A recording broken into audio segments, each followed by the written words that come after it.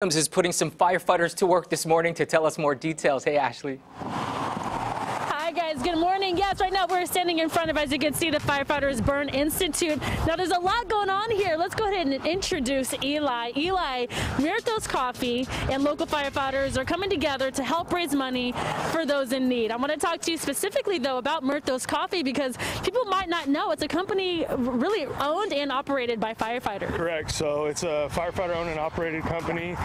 We take pride in giving back to the community, and so for all of our sales, we donate 5% of all of our sales to individuals in need, line of duty deaths, and victims of fire, as well as get involved with foundations such as the Firefighter Burn Institute to make a difference within the communities in which we're serving. Yeah, and you guys are always doing such great things in the community. Now, this is something that they're doing called the Push-Up Challenge. Do 10, see 10, do 10, and then donate 10. And here to talk about that is Doug. But while Doug gets ready to talk about it, I'm going to make Eli do push-ups throughout the rest of this segment because apparently he could do push-ups for several minutes in a row. So we're going to go ahead and keep him busy. All right, tell me, Doug, a little bit about this challenge here.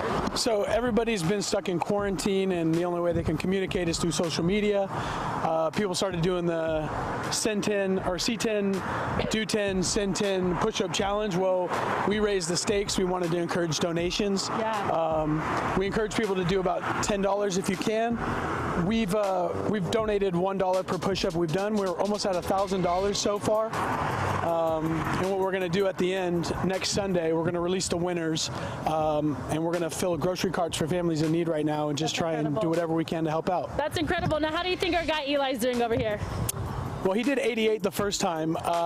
We've had someone do 85 and someone do 53. That's the top in male and female. You don't have to do push-ups to get involved. Yeah. You can donate, but if you want to do the push-ups, there's prizes involved.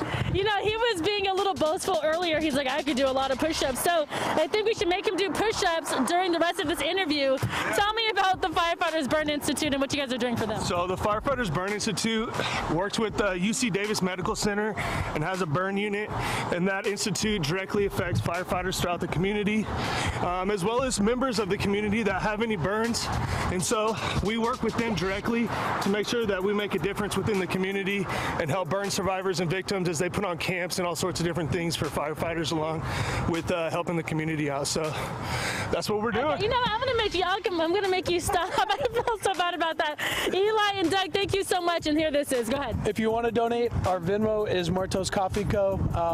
We're doing a promo right now too, Fresh 15. So if you do, you can get a little discount code as well. Go on our Instagram and our Facebook, and then check out our website at muertoscoffeeco.com and help us make a difference and give back to the community and families in need. All right, sounds good. Now, thank you so much, guys. I know every dollar goes a long way. I cannot do 88, but can I give you 3 push-ups? Yeah. All right, I'll do 3 push-ups, and that's the end of that, okay?